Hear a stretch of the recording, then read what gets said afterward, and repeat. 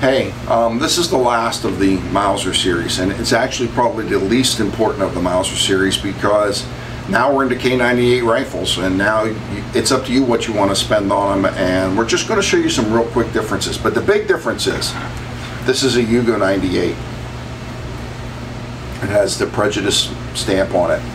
There is no mechanical difference between this and any of these Nazi Mark 98s, alright? This one has the hood sight on it, which if I have any brains, I'd probably put them on all my other ones. This is not mine, this is Stan's. But the big thing is, what I'm trying to tell you is, these are all big money guns. These four especially, because they have the Waffen marks and the date codes on them. This one is the least valuable, probably other than this one's been restocked, but this one's the least valuable because the German markings. Big money. Now, I want to show you something that I thought about is, let me pull this one up. This one's been restocked. This was literally a hunting rifle that I took out of the hunting stock and I put most of the German stuff on. You will notice that on all these rifles, could you grab one, stand randomly? Sure. The Germans mix match, and put it up right here. The Germans mix match stuff all the time, and that isn't an exclusion on what you should buy. This is a late war. This is early war, all right? But this is a late war stock because it has the heel on it, and this one doesn't have a heel on it.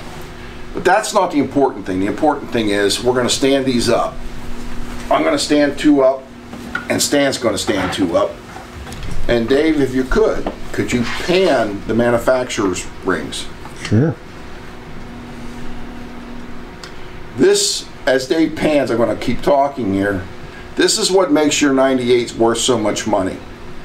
And if you're buying a 98, you should probably look at the manufacturer's code. Sometimes it's a number, sometimes it's a 3-digit code. And then look up production numbers, because that's going to set the value of the gun.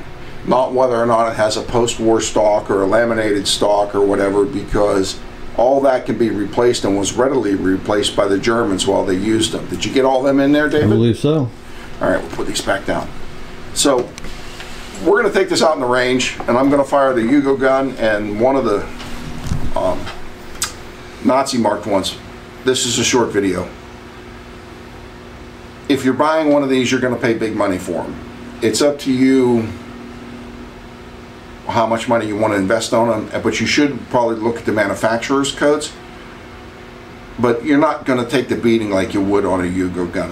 As long as you're not up in the $3,000 range and you're anywhere between, say, $800 to $1,800, and that would vary on codes, that's what these guns are worth. Unfortunately, they shouldn't be, but that's what they're worth. I hope this series showed you something. We're going to be out on the range in a second. Since this is the last section of the Mauser video and we've shot in every other one, there's nothing special about shooting these other than they're K98s. So we're going to shoot this BSW. It's dated 1938 with a stripper clip.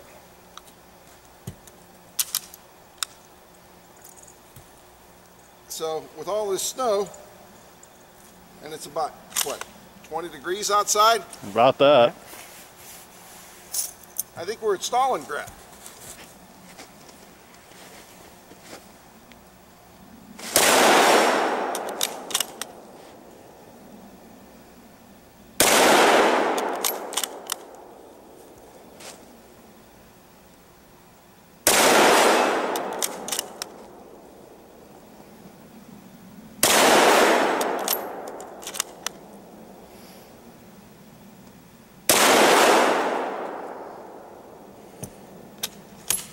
Alright, 5 rounds out of a Nazi mark. Now we're going to go to the Hugo. And since Hugos weren't used at Stalingrad, they didn't even exist at the time,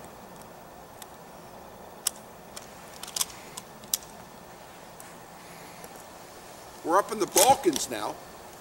See how I transferred across the globe like that? And it's a cold winter in the Balkans. And by the way, the sight at the hood cover adds a lot to this rifle.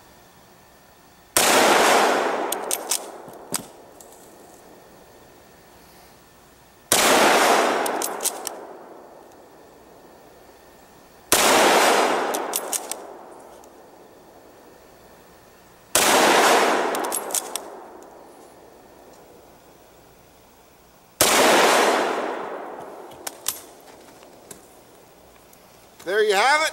Shooting 2 K98s.